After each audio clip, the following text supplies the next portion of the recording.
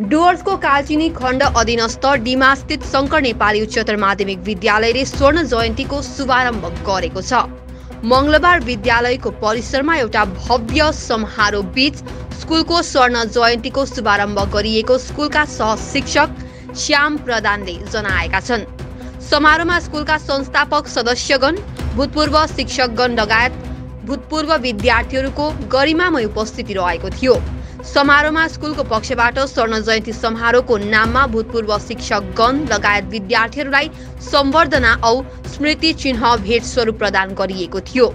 आगामी एक सालभरि नै स्कुलको स्वर्ण जयन्तीको उपलक्ष्यमा विभिन्न कार्यक्रमहरू सम्पन्न गरिने र स्कुलले यसै अवसरमा एउटा स्मारिका पनि प्रकाशन गर्ने जानकारी स्कुलका भारप्राप्त प्रधान शिक्षक सुबान सिंह नौबाग, सहशिक्षक श्याम प्रधान र अबिर खालिङले संयुक्त रूपले दिएका छन्।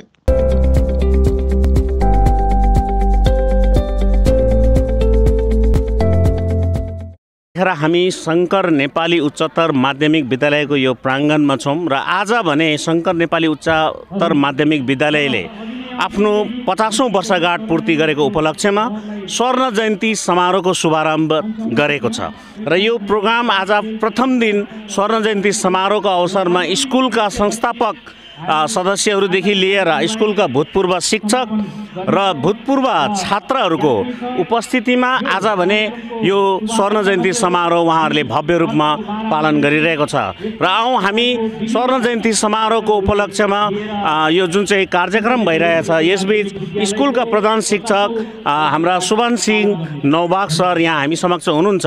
सर, यो स्वर्ण जयन्ती समारोह जुन सुरु गर्नुभएको छ तपाईँहरूले यसलाई सफलताको कति कडीको रूपमा हेर्नुहुँदैछ?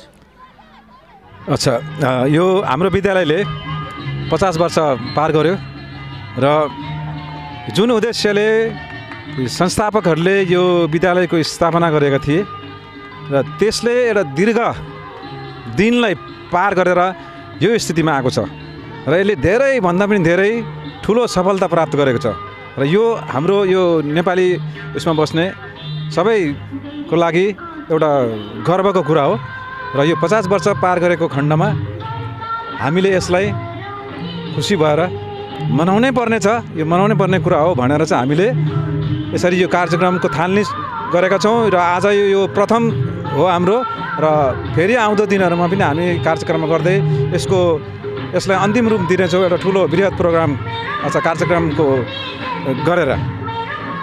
सरलाई धेरै धेरै धन्यवाद। यो बृहत रूपमा उहाँहरूको एउटा कार्यक्रम रहेको छ र यो 50 वर्ष पूर्ति भनेको चान्चुने कुरा होइन।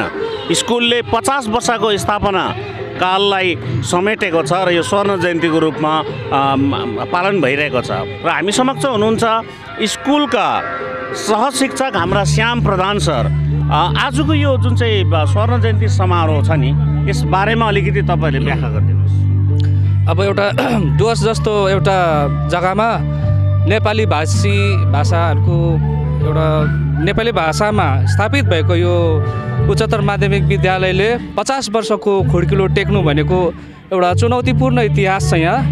कारण अब हामीले सहजैसितले शिक्षकहरू पाउन सक्दैनौँ, शिक्षकहरूको अभाव छ, कतिपय त्यस्तै हाम्रो परिवेशहरू पनि त्यस्तै छ। तर पनि यसले सफलतासित 50 वर्ष टेक्नु भनेको चाहिँ ती हाम्रा संस्थापक सदस्यले देखेको सपना पुरा हुनु हो। आज उहाँहरूले साँच्चै नै खुसी मानिरहनु भएको होला कि उनीहरूले जुन चाहिँ सुरुवात गर्नुभएको थियो त्यो चाहिँ आज धेर थोर सफल भएको छ। हुन त यसलाई म पूर्ण रूपले सफल भएको मान्दिनँ, किनभने हामीलाई धेरै कुराको अभाव छ, विशेष गरेर हाम्रो शिक्षकहरूकै अभाव छ र हामीले धेरै उच्चतर माध्यमिक विद्यालयमा कमसेकम साइन्स स्ट्रिम खोल्नु पाएको भए, कमर्सको स्ट्रिम खोल्नु पाएको भए अनि साथै धेरै शिक्षकहरू भएको भए अझै म सफल भएको मान्ने थिएँ। हाम्रो नानीहरूलाई धेरै पनि अहिले उनीहरू वञ्चित छ जस्तो मलाई लाग्छ र यस विषयमा सम्बन्धित सबै निकायहरूले हामी जस्तो अल्पसङ्ख्यकहरूको लागि सोचिदिने र उनीहरू पनि आफै अगाडि आएर हाम्रो लागि यो समस्याहरूको समाधान गरिदिने म यस ठाउँबाट एउटा आग्रह पनि राख्दछु। धन्यवाद सर। र उहाँ हुनुहुन्थ्यो श्याम सर। स्वर्ण जयन्ती एकातिर पालन भइरहेछ, अर्कोतिर स्कुलको जुन चाहिँ इन्फ्रास्ट्रक्चर, स्कुलको जुन चाहिँ शिक्षण व्यवस्थामाथि उहाँले अझै सरकार सम्बन्धित निकायबाट उहाँहरूले अझै सहयोगिता को पनि यो स्वर्ण जयन्ती समारोहमा उहाँहरूले माग गरिरहनु भएको छ। र यो स्वर्ण जयन्ती जे भए तापनि स्कुलका सम्पूर्ण भूतपूर्व संस्थापक, भूतपूर्व शिक्षक र भूतपूर्व छात्रहरूले जुन किसिमको सहभागिता देखाएर एउटा राम्रो, एउटा भव्य रूपमा जुन चाहिँ समारोहको शुभारम्भ गरेको छ। र यो स्वर्ण जयन्तीमा यहाँ कार्यरत हाम्रा स्कुलका सहशिक्षक साथै उहाँ हाम्रो निबन्धकार, आख्यानकार, कथाकार र कवि पनि हुनुहुन्छ सर अबिरजन राई। उहाँलाई अबिर खालिङको नामले चिनिन्छ। र अबिर खालिङ सरलाई म यो सोध्न चाहन्छु, तपाईँ स्कुलको शिक्षक भएको नातामा यो स्वर्ण जयन्ती समारोह जुन भइरहेको छ, यो स्वर्ण जयन्तीमा के गर्ने तपाईँहरूको इच्छा रहेको छ? सर्वप्रथम सबैलाई नमस्कार। म अबिर खालिङ, यो शङ्कर नेपाली उच्चतर माध्यमिक विद्यालयको सहशिक्षक। र हाम्रो विद्यालयले आज भन्दा 25 तारिक दिनदेखि चाहिँ 50 वर्ष पुरा गर्यो। हामी स्वर्ण जयन्ती समारोहको शुभारम्भमा छौँ। हाम्रो एउटा योजना छ कि यो वर्षभरि यसलाई चाहिँ विभिन्न कार्यक्रमहरू गरेर यो स्वर्ण जयन्ती समारोह सञ्चालन गर्ने। त्यस अन्तर्गत चाहिँ हामी भाषा दिवस पनि स्वर्ण जयन्तीकै रूपमा, भानु जयन्ती पनि स्वर्ण जयन्तीकै रूपमा, र अन्तमा चाहिँ वार्षिक जुन चाहिँ कार्यक्रम हुन्छ त्यसमा चाहिँ हामी स्मारिका निकालेर यो जुन चाहिँ जति पनि कार्यक्रमहरू भइरहेछ त्यसको दस्तावेजीकरण गर्ने।